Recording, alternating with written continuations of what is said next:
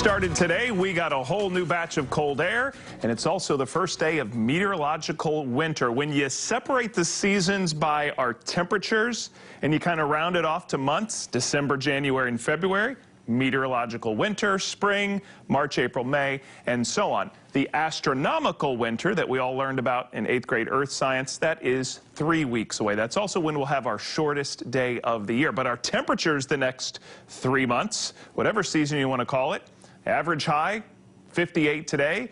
Average high on the first day of January goes to 51, and then we start a slow climb that'll warm us up, and we'll be complaining about 90s before we know it. But that is not the case right now.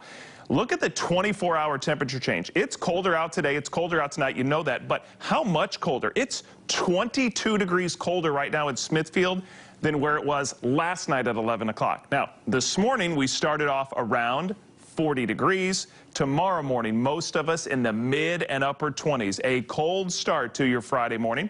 It'll be another dry day and technically a little warmer in the afternoon by about 3 or 4 degrees as we climb to 55. I don't know if that's noticeably warmer, though. You will notice a few extra clouds as we head throughout the second part of the day, and then rain returns on Saturday. And how about a new month and a new super sunset? David, who lives here locally, had to go out of town. He was driving on I-64 West in Kentucky, saw this, pulled over, and captured this for me. Let me get out of here so you can see the whole thing. What a great shot, and that's how easy it is sometimes. And if you would like to share a picture that you've taken over the past couple weeks or months, just drop me an email to sendit@cbs17.com. I try to show them every night at 11. So high pressure, fully in control of our weather today and tonight. Tomorrow, it's going to start to scooch out of here. As that happens, we'll get a few extra clouds.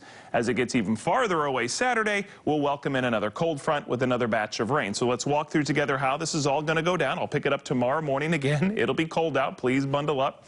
We'll get a few fair weather clouds throughout the day, but again, a lot of sunshine tomorrow, a little bit warmer. Notice the clouds starting to come more out of the south. That's going to help warm us up a little bit Friday and Saturday. And by Friday night, we'll have more clouds than anything. Could get a quick shower overnight Friday into Saturday while we're all asleep. And if you've got stuff to do outside Saturday, if you have to do it Saturday, I do it early. This is 7 a.m. You can see we're dry. Here comes that batch of rain ahead of our next cold front. It's going to slide through middle part of the day. 10, 11, 12, maybe 1 or 2 o'clock. It's not going to be an all-day rain. Not expected to be severe weather, but it's rain that we'll have to deal with. Should be out of here by 4, 5, 6 o'clock. Then our next cold front comes through, and we're going to do this all over again. The front's through. It'll clear out the rain. It'll clear out the clouds. And by Sunday, we're back to sunny skies, but it will be colder. One big event this weekend in our state, the ACC Championship. Saturday rain here, middle of the day.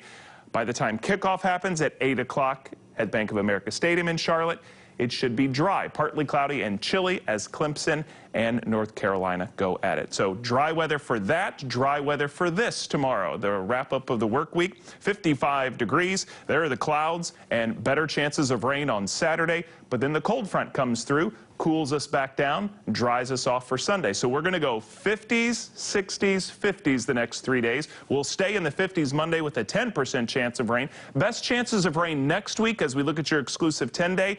Looks like Tuesday has a 40%, as does Friday. So circle those as a few days with scattered showers. The best day next week looks to be Thursday. Right now, dry with temperatures in the mid-50s. All right.